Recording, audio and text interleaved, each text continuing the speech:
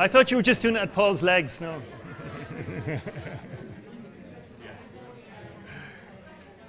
Okay. Thank you very much for your input. I'm sure there's lots of people who have more things to say. Being Irish, we have lots of things to say. To call out what people have shared with them. Just so our guests online get to hear it, I'm maybe going to ask you to pass the microphone around. Okay? So what I'll ask our other students to do is, if you hear somebody calling out a principle or a good practice that somebody has liked, maybe you put a tick up beside it. You know, we probably can't quite do the big Facebook thumbs up, but you could put a tick beside it if you hear something called out that reflects something on your page. Okay. So we might go to Duncan first. Okay. So first mention was in reference to the geomarring out in the woods, and it was just to use the pulley system to its full mechanical advantage, maybe because we're all quite able-bodied that we take granted how strong we are, so to add more pulleys into it, that would make it easier for somebody else. And an overall comment for the day was that all the activities we had done were quite inclusive. They were good for mixed abilities. Able-bodied and mixed ability groups could do it. Someone commented about the use of smell being used as a sense in the outdoors. It's so rarely used, but it's just such a powerful evocative sense. That was good too. Someone asked, was there more hashing symbols? So could you add in a bit more complexity to it for different groups? I've only done a little bit of looking into hashing, and there seems that there is more symbols you can add in, but just have a look online probably. And then someone else mentioned how just the value of the outdoor environment, and particularly the natural environment.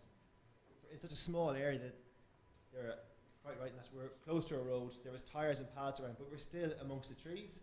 There was pine cones, there was birds, and just not to underestimate. A small patch of wood like that is a really powerful resource. Okay, so some different things here. Obviously, we did have a great one at the start, but I'm not going to go through it because it was transferred to the Astro side. So we'll go to that later. Someone suggested the props were a great idea with the goggles, and they're going to try it next weekend with their kids just to simulate visual impairments to give them an idea of what it's like. A great one was the add-on learning that you can take from doing an activity, and I think it was specific to being in the woods around multisensory. So whatever your goal is, whether it's string orienteering or a game, there's a lot of add-on learning to be had in terms of being out in nature and smelling the woods and the texture and all the things that go with multisensory. And a great quote there was, sure, look, just being in the woods, everyone loves the woods. Can't disagree with that, I don't think. Be creative when adapting equipment. Absolutely, we spoke about that several times, about just being creative, your own creativity, and don't be afraid to think outside the box. Stay open-minded. With the Stringo, specifically, someone mentioned not everything is about competition. It's progressive. So it doesn't have to be a competition. It doesn't have to be competitive or who's a winner, did I come first? But so long as it's about being progressive, and perhaps someday it might be about competition, if that's what the individual wants. Thanks.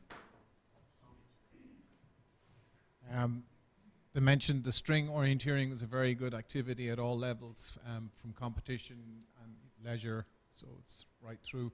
It's a very good unsupported activity, and I think the last comment is about the string orienteering as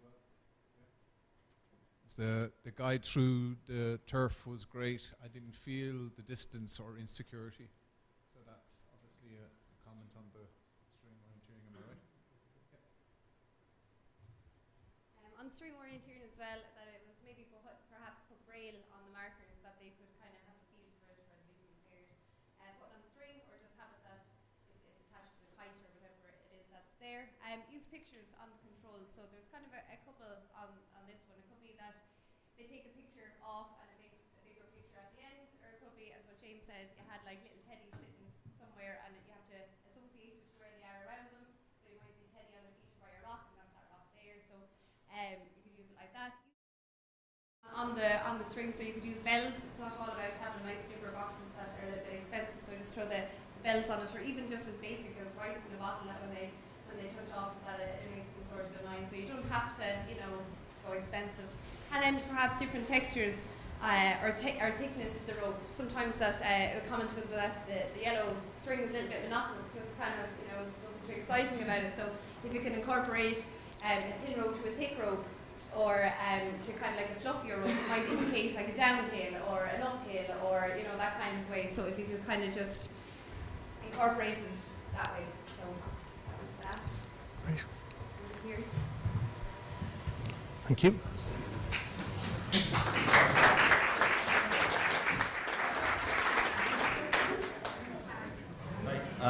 So one of the comments for our session was that it was people-centered. It was all about the person and not the disability. Other one was that the inclusive teamwork for both people with disabilities and people without disabilities.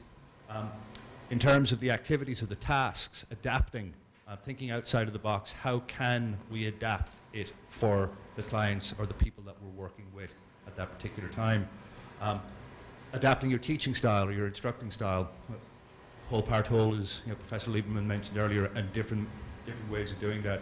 And the social story of why are you doing it? What's the outcome that you're looking for the participants, and how you're going to achieve that? But then also the social interaction for everybody while you're doing something. I suppose we were, the first thing on this poster was the idea of twister board or coloured giant Jenga, so that each Jenga piece would have a colour on it. You'd have like a twister dial, so when the colour, say red comes up, you have to take out or push out a red thing on the Jenga. So that's just a take on the giant Jenga game. Just maybe when, I think this was more prevalent with the wheelchair users, that maybe people need to be awareness of their, just having awareness of their positioning. So one of the guys was saying when he was sitting in the wheelchair and somebody was talking, they were looking straight up into the sun, and just that the level of conversation happened to be at that height rather than at wheelchair height. So that was, and one of these was, one of the other things that came up was the use of ordinary language. So you just kind of speak as though you normally speak, rather than trying to adapt your language to say, oh, wheel over there, or walk over there, or whatever. With this one then, it was just actually using a wheelchair in the day, just to actually sit in and just put yourself into that position for a little bit, just to feel the mobility of it. One of the things that came up about the actually organising the games or designing games is that maybe people should sweat a bit, that inclusive games don't need to be watered down in terms of physical challenge, that they can actually make people sweat a little bit, or there's a bit of challenge to them. And the same sort of thing, that the expectation doesn't need to be low, that maybe just including may not necessarily be enough, that you're actually trying to set a level, a goal, or something challenging. Thanks, Shane. Give him a round of applause. They had 2 posters in their group. Well done. So yeah, just to finish with my one there, I suppose if we could try and step back from our normal role as an instructor, and to focus on letting the group do, because maybe sometimes if we're not getting the outcome that we want, the tendency is for us to jump in and to fix it for the group, and that's quite a challenge for us as an instructor, just to step back and let that happen. So to be maybe more process focused than outcome focused. So I suppose that follows into the second one there, think about more about empowering the group. Then we looked at the importance of review tools, and a lot of the time we focus on the review tool that we're going to use with the group, but maybe for ourselves as well, particularly if this is a new area of work for you, you might be really good at the planning and the doing phase of it, but to step back yourself then and to reflect on your own performance and see is there things that you have learnt yourself, as we're doing here now, to improve the next day that we go out. I suppose in Ireland, when we first came onto this course, we suffered a little bit around the language at European level. In other countries, they call us animators. In Ireland, we tend to call ourselves instructors. But maybe in this area of work, maybe we should consider ourselves more facilitators of activity, so that we're not, really leading it in a very strong way, that we're literally just setting up the environment, the equipment, and getting the people there, giving them minimal information and letting them lead the activity themselves. And finally, then I have to credit Orla with the last one here. She made me do that she really liked the adaptation on the spider's web today in the goal. She hadn't seen it done that way before, so thanks a lot for that.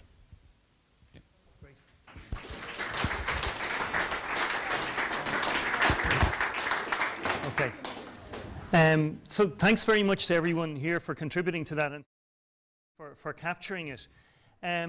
Just one thing I didn't mention about the simulations in our training program today, we put in simulations. And simulations can be really useful, but also they can be kind of controversial as well around disability. So it's important to look at it from both sides. You know, to sit in a wheelchair for 10 minutes on the AstroTurf isn't to share the experience of somebody who maybe exists with a lot of pain in their life every day, maybe meets a lot of all sorts of challenges in physically getting around, challenges in terms of people's attitudes to them.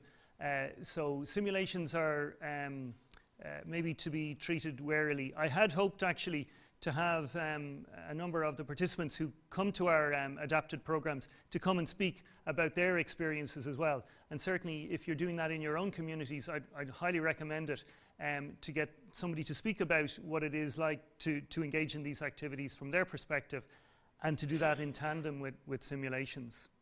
So from any of the ideas that have been shared here or any of the things today, does anyone have any extra comments or any questions they'd like to ask at this stage? There was a nice session as well. Kieran, can I just throw that to you just so our lads online can hear you as well? Hello everybody. Are you there? Just there was another session, I couldn't feel it from the paper there, adapting equipment. There was a canoe and just showing how simple things were. A lot of times people think they have to get hoists, and they talk about funding and, oh, we need to get special chairs and special this and special that. So it was really showing simple adaptations, which I just missed, but I would like to commend you on showing that. And just one other thing that I don't think we covered, but I heard a few comments on it throughout the different sites, just about with people with physical needs and lifting them, and it was like a taboo, or don't lift and don't. And again, it goes back to the person, you know, that individual may be able to do a lot themselves, they may be able to guide people. So it's something as well that I suppose in time we can add in as a formalised session. Thanks very much, Kieran. Does anyone have any other comment they'd like to add? Lauren. This is more just like a comment of something I was thinking about, and I know a lot of you are doing activities where you're promoting people with disabilities to get out into the communities. And what I noticed in our country is that because people with disabilities were in segregated schools for so long, people didn't see them out in the community. So people have very limited expectations of what people with disabilities can do. And the more we keep doing what we're doing and get people out into the community and doing a lot of the outdoor adventure activities that people think they can't do, we're going to change the way people think about them. And I just want to applaud everybody, because we're all making a lot of efforts and energy and putting our time and energy, and it's just such a great energy in this group that we're going to change the way people think about people with disabilities and make the world a better place for them. So I just want to thank Tomas and everybody for putting on this conference, because we're making a big difference. So thank you. Great. Thank you very much. Thank you.